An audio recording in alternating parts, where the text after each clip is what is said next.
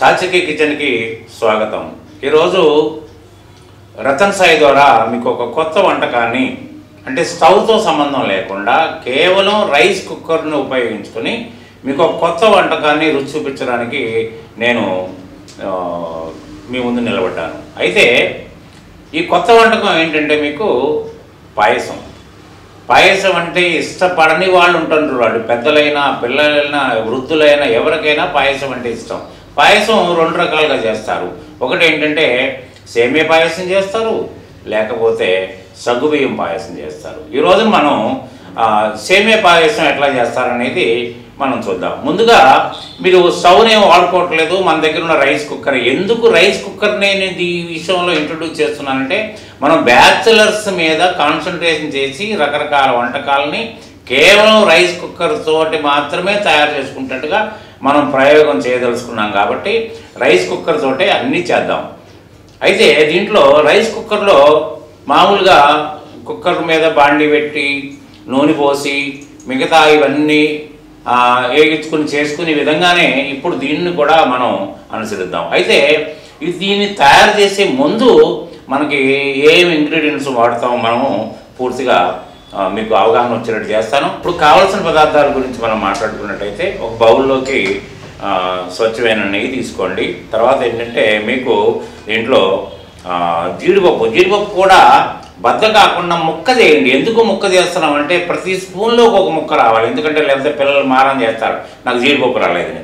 అట్లనే మన ఇంట్లో ఒక కొబ్బరి ఉంటే కొబ్బరిని కూడా సన్నగా తురుముకు పెట్టుకోండి. అట్లనే తగినంత కొద్దిగా మీకు కిస్మిస్ వేసుకోండి. తర్వాత ఏమవుతుందంటే మీరు దీనిలో మెయిన్గా కావాల్సింది సేమియా ఒక కప్పు సేమియా తీసుకోండి.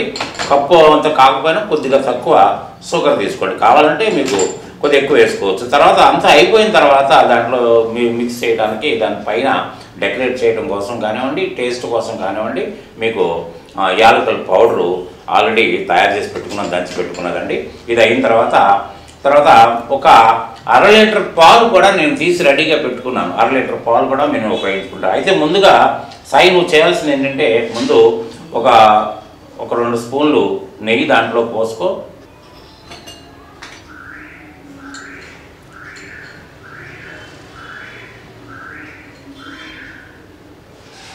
పోసుకున్న తర్వాత కొంచెం అది వేడెక్కగానే ముందు జీడిపప్పు, తర్వాత ఈ కొబ్బరి, దాంట్లో కొంచెం వేడెక్కని కొంచెం జీడిపప్పు, అట్లనే కొంచెం ఫ్రై అయిన తర్వాత సరే మీకు జీడిపప్పు తర్వాత కొబ్బరి వేసేసి కొంచెం తర్వాత ఏది కానీ ఇది మన కిస్మిస్ మూడ పెట్టు. ఎందుకంటే మీకు స్టవ్ అయితేనేమి ఇమ్మీడియట్గా దాని ఎఫెక్ట్ కనిపిస్తుంది, కానీ దీంట్లో కనపడదు. కాబట్టి మీకు అది ఆ విధంగా పెట్టు. కొంచెం సేపటికి మీకు అది కంప్లీట్ దగ్గర అవుతుంది. అవి తీసుకుని వేరే ప్లేట్లో పెట్టుకుని మనం సేమియాని కూడా ఆ విధంగానే మనం ఫ్రై చేసుకోవచ్చు. త్వరగా మనకి ఫ్రై అయిపోతుంది. కానీ దీంట్లో అంటే మనం కుక్కర్లో ప్రయోగం చేస్తున్నాం కాబట్టి కొంత ఓపిక పట్టాలి.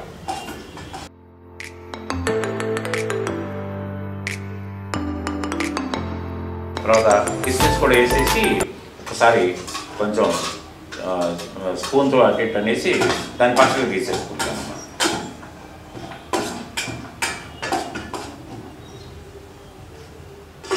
చూడమ్మా సాయి దగ్గర ఉంటుంది. ఓకే, తీసేసుకో వేరే ప్లేట్లో తీసుకుని పక్కన పెట్టుకుని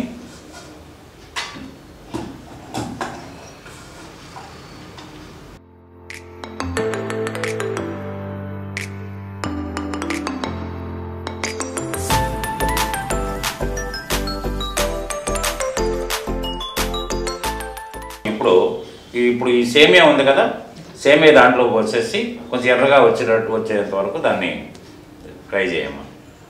వేసేసి దాంట్లో స్పూన్తో తీసుకో, ఏం కాదు. కొంచెం అదే నెయ్యిలో ఫ్రై చేసేసేమ్మా. కొద్దిగా ఎర్రగా వచ్చేటట్టు చూసుకో.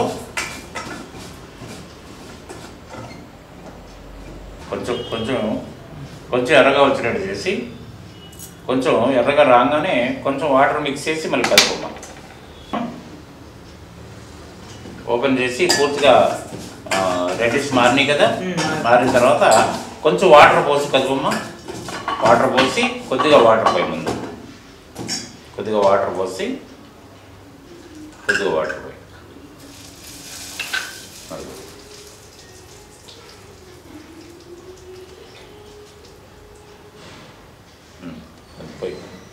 పోసిన తర్వాత కొంచెం అని మళ్ళీ మూత పెట్టేసి కాస్త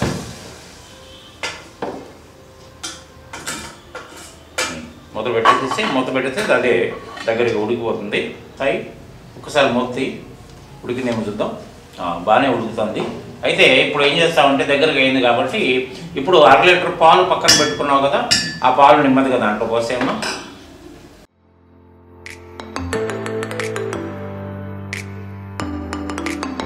మరొకసారి చెంచాతో కలిపి మరొకసారి దగ్గరగానమ్మా, ఒకసారి కలిపి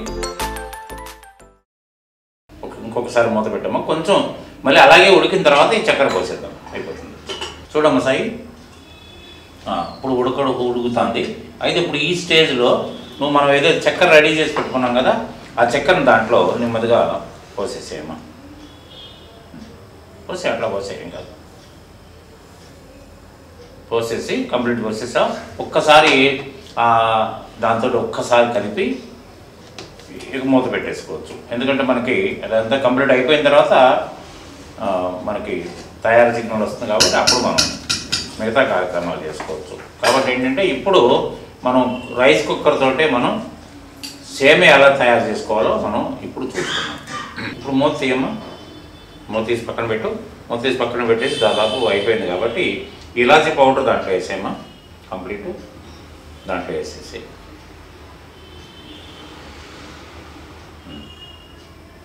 ఇలాచీ పౌడర్ దాంట్లో వేసేసి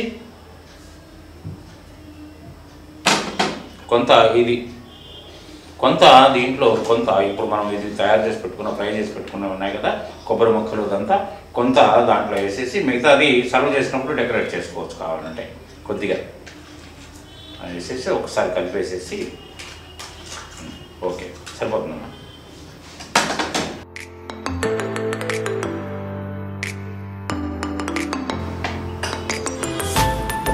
ఇప్పుడు స్విచ్ ఆఫ్ చేసుకుని దీన్ని ఒక బౌల్లోకి తీసుకోమా. పర్వాలేదు ఇంకా.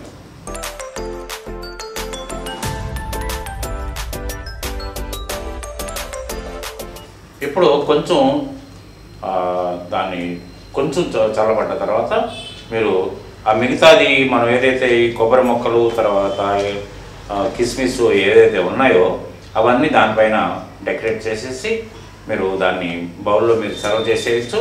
తర్వాత కావాలంటే కూడా ఇప్పుడు వేసేసుకోవచ్చు. వేసేసేసి కంప్లీట్ దాన్ని ఆ పైన డెకరేట్ చేసేసి.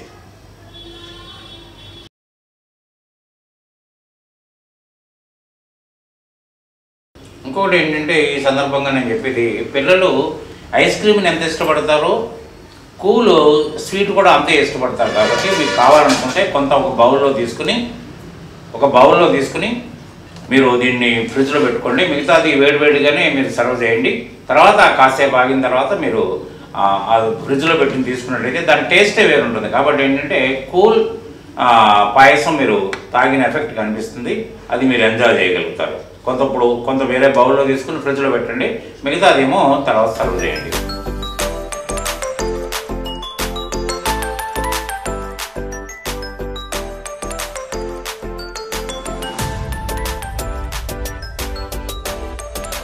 నాలుగు బౌల్స్ నింపిన తర్వాత ఒక బౌల్ తీసుకుని వెళ్ళి నేను ఫ్రిడ్జ్లో పెడతాను. తర్వాత పిల్లలు ఒక గంట తర్వాత మీరు దాన్ని మరి తీసుకుని తింటే మీరు ఐస్ క్రీమ్ తిన్న ఎఫెక్ట్ మీకు కనిపిస్తుంది. You can enjoy that. So ఇప్పుడు హాట్ పాయసం తినొచ్చు, కూల్ పాయసం కూడా తినొచ్చు. మీరు ఎదురు చూస్తున్న పాయసం రెడీ అయిపోయింది. 4 బౌల్స్లో సిద్ధంగా ఉంది కాబట్టి ఒక్క బౌల్ నేను తీసుకుంటున్నాను. ఒక బౌల్ తీసుకుని నేను ఫ్రిడ్జ్లో పెట్టేసి వస్తాను. మిగతాది మనం అందరం కలిసి తిందాం.